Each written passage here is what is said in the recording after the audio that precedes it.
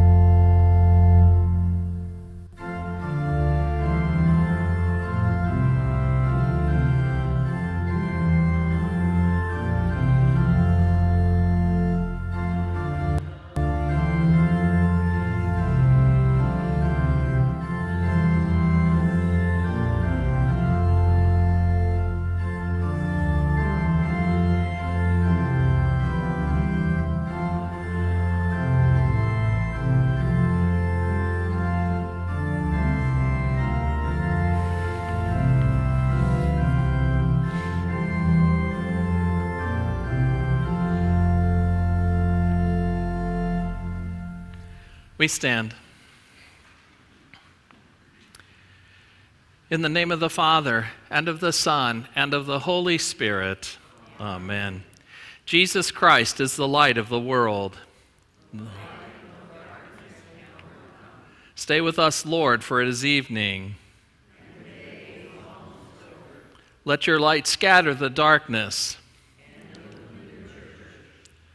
Joyous light of glory of the immortal Father, heavenly, holy, blessed Jesus Christ, we have come to the setting of the sun, and we look to the evening light. We sing to God, the Father, Son, and Holy Spirit. You are worthy of being praised with pure voices forever. O Son of God, O Giver of life, the universe proclaims your glory. Amen. Blessed are you, O Lord our God, King of the universe, who led your people Israel by a pillar of cloud by day and a pillar of fire by night, enlightened our darkness by the light of your Christ, May his word be a lamp to our feet and a light to our path. For you are merciful, and you love your whole creation, and we, your creatures, glorify you, Father, Son, and Holy Spirit. Amen. We join in singing our response verses.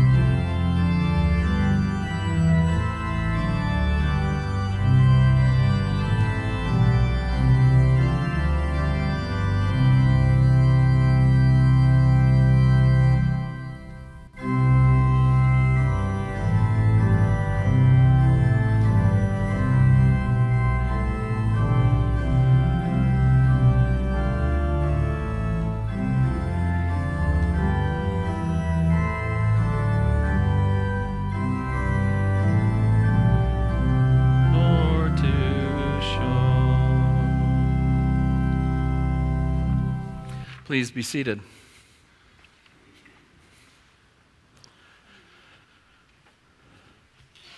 A reading from Isaiah, the 64th chapter, verses 1 through 9. This is also the text for our meditation tonight. Oh, that you would rend the heavens and come down, that the mountains might quake at your presence. As when fire kindles brushwood and the fire causes water to boil, to make your name known to your adversaries, and that the nations might tremble at your presence. When you did awesome things that we did not look for, you came down, the mountains quaked at your presence. From of old no one has heard or perceived by the ear, no eye has seen a God besides you, who acts for those who wait for him. You meet him who joyfully works righteousness, those who remember you in your ways. Behold, you were angry and we sinned. In our sins we have been a long time, and shall we be saved? We have all become like one who is unclean, and all our righteous deeds are like a polluted garment. We all fade like a leaf, and our iniquities like the wind take us away. There is no one who calls upon your name, who rouses himself to take hold of you. For you have hidden your face from us, and have made us melt in the hand of our iniquities. But now, O Lord, you are our Father. We are the clay, and you are the potter. We are all the work of your hand. Be not so terribly angry, O Lord, and remember not iniquity forever. Behold, please look, we are all your people. O Lord, have mercy on us. Thanks. In many and various ways, God spoke to his people of old by the prophets.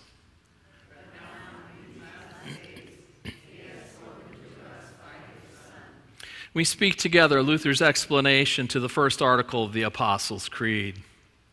I believe that God has made me and all creatures, that he has given me my body and soul, eyes, ears, and all my members, my reason and all my senses, and still takes care of them. He also gives clothing and shoes, food and drink, house and home, wife and children, land, animals, and all I have. He richly and daily provides me with all that I need to support this body and life. He defends me against all danger and guards and protects me from all evil. All this he does only out of fatherly, divine goodness and mercy, without any merit or worthiness in me. For all this, it is my duty to thank and praise, serve and obey him. This is most certainly true. We join in singing, Come Thou Precious Ransom, Come.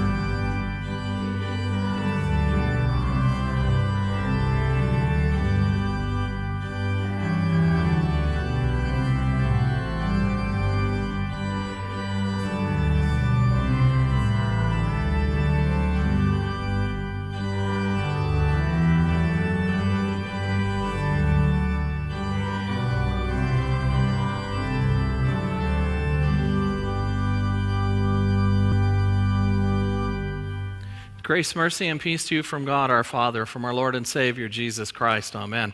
Our text for our meditation comes from our Isaiah reading. We'll read it one more time here before we get into the sermon. Oh, that you would rend the heavens and come down, that the mountains might quake at your presence. As when fire kindles brushwood and the fire causes water to boil, to make your name known to your adversaries, and that the nations might tremble at your presence. When you did awesome things that we did not look for, you came down, the mountains quaked at your presence. From of old no one has heard or perceived by the ear, no eye has seen a God besides you, who acts for those who wait for him. You meet him who joyfully works righteousness, those who remember you in your ways. Behold, you were angry, and we sinned. In our sins we have long time been, and shall we be saved? We have all become like one who is unclean, and all our righteous deeds are like a polluted garment. We all fade like a leaf, and our iniquities, like the wind, take us away. There is no one who calls upon your name, who rouses himself to take hold of you. For you have hidden your face from us, and have made us melt in the hand of our iniquities. But now, O Lord, you are our Father, we are the clay, and you are our potter. We are all the work of your hands. Be not so terribly angry, O Lord, and remember not iniquity forever. Behold, please look, we are all your people. This is our text, dear friends in Christ. 3 days ago, we gathered here in the sanctuary of Mount Olive Lutheran Church in the presence of God on that first Sunday in Advent, beginning a whole new church year for the church. And at the same time, as we begin to prepare for the celebration of the Festival of the Holy Incarnation, we prepare for that coming then of Jesus Christ on that first Christmas day. In last Sunday's gospel, we heard the account of our Lord's triumphal entry into Jerusalem. This is how the church year begins each and every year. We stand between our Lord's first coming and we wait for his second coming at the end of time. We wait and we live by faith, not by sight. The faithful who came before us in the days of the prophet Isaiah then also lived by faith as they waited for the long-expected Messiah. In Isaiah 64, the prophet gives us an inspired prayer. It is a prayer of great comfort expressing the longings of God's people during a disastrous years when the Babylonian army had conquered the land.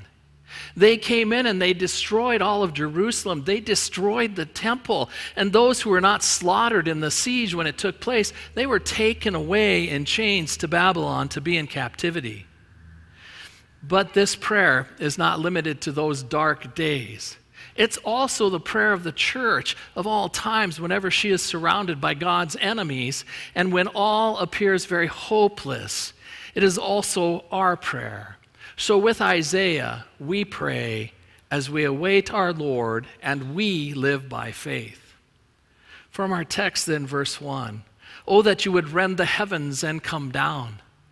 God, who created the world by the power of his spoken word alone, has not left us on our own while he watches dispassionately disconnected or detached from a distance. He has not left us.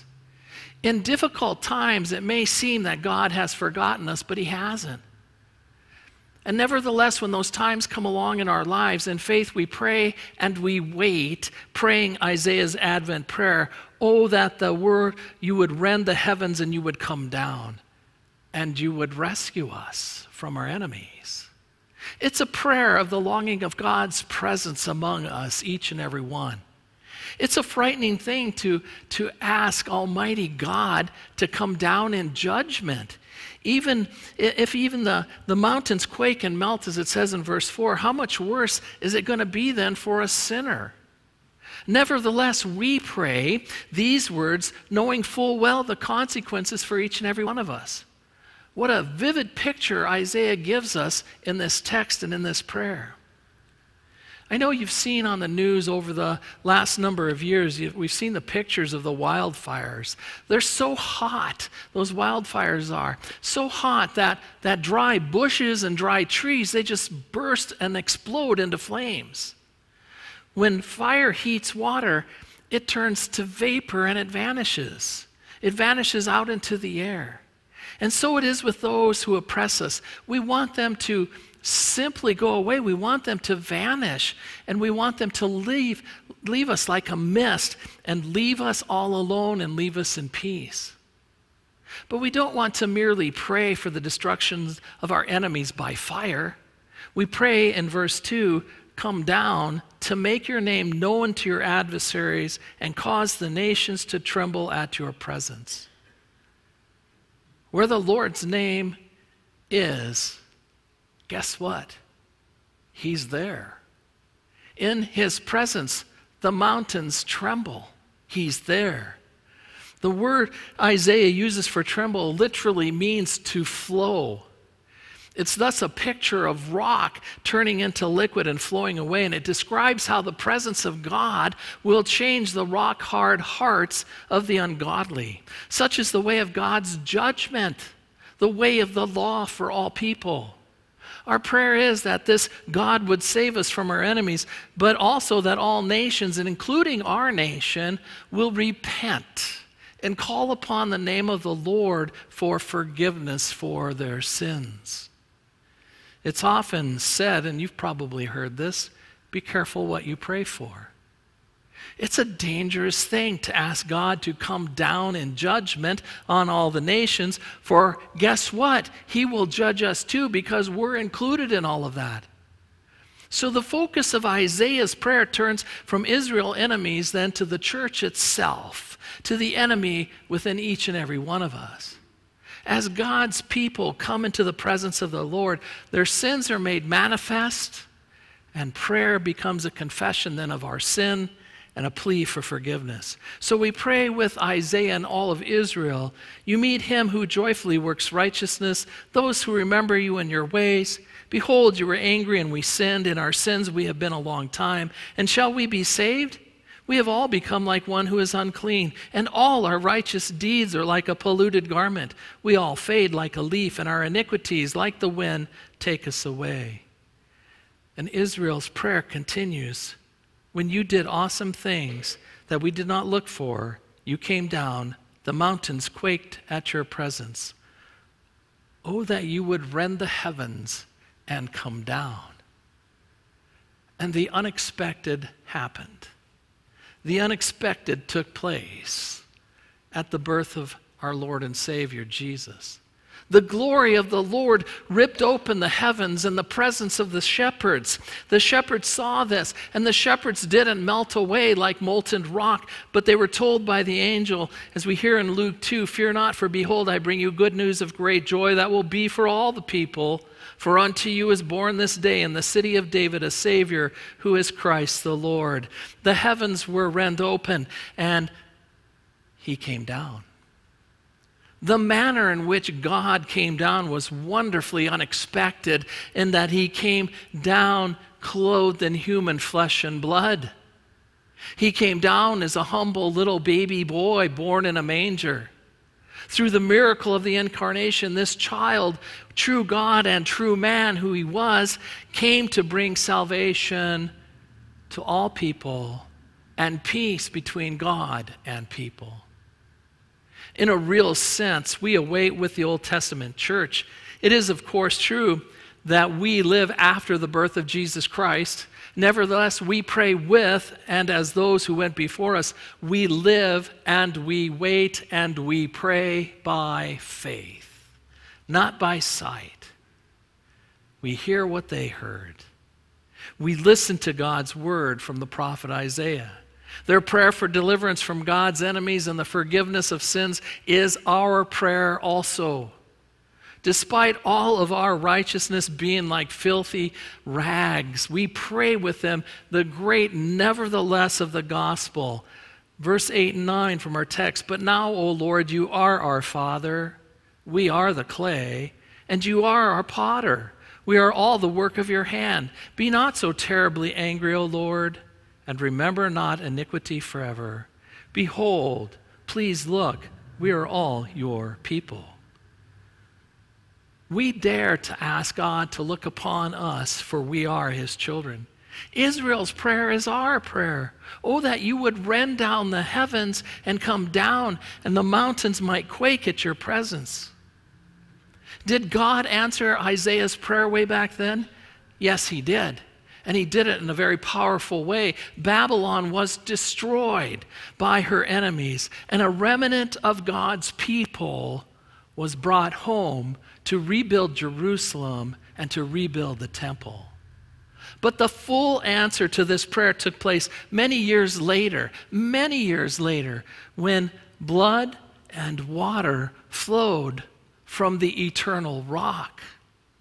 The moment Jesus gave up his spirit, remember what what the Bible tells us? The heavens were rent open and the mountains quake. Matthew 27 tells us the curtain of the temple was torn in two from top to bottom, and the earth shook and the rocks were split. The tombs were also opened. So with Isaiah we pray as we await our Lord, and we live by faith.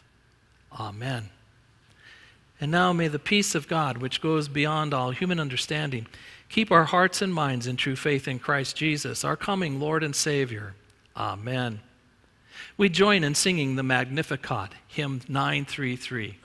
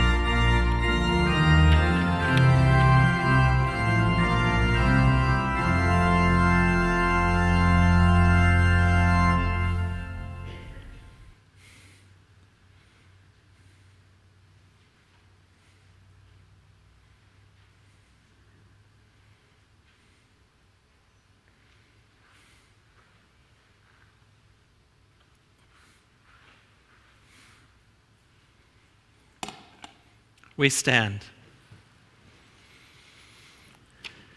We speak our Kyrie together.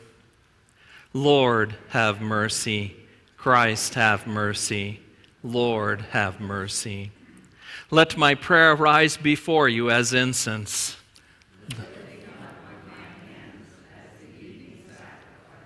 Stir up your power, O Lord, and come, that by your protection we may be rescued from the threatening perils of our sins and saved by your mighty deliverance. For you live and reign with the Father and the Holy Spirit, one God, now and forever. Amen. Blessed Lord, you have caused all holy scriptures to be written for our learning. Grant that we may so hear them, read, mark, learn, and take them to heart, that by the patience and the comfort of your holy word, we may embrace and ever hold fast the blessed hope of everlasting life, through Jesus Christ, your Son, our Lord. Amen. Almighty God, our heavenly Father, because of your tender love toward us sinners, you have given us your Son, that, believing in him, we might have everlasting life. Continue to grant us your Holy Spirit, that we may remain steadfast in this faith to the end, and finally come to life everlasting, through Jesus Christ our Lord. Amen. I thank you, my heavenly Father, through Jesus Christ, your dear Son. And I pray that you would forgive me all my sins where I have done wrong, and graciously keep me this night.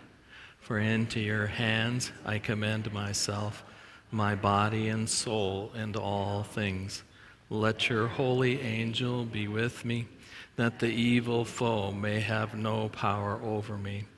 Lord God, all holy desires, all good counsel, and all just works come from you. Give to us, your servants, that peace which the world cannot give, that our hearts may be set to obey your commandments. Defend us also from the fear of our enemies, that we may live in peace and quietness, through the merits of Jesus Christ our Savior, who lives and reigns with you and the Holy Spirit, one God, now and forever. Amen. Taught by our Lord and trusting his promises, we are bold to pray, Our Father, who art in heaven, hallowed be thy name. Thy kingdom come, thy will be done on earth as it is in heaven.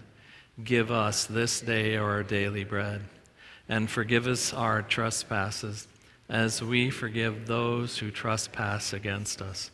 And lead us not into temptation, but deliver us from evil. For thine is the kingdom, and the power, and the glory, forever and ever. Amen. Let us bless the Lord. Thanks be to God. The grace of our Lord Jesus Christ, the love of God, and the fellowship of the Holy Spirit be with you all. Amen. We remain standing to sing our final hymn, All Praise to Thee.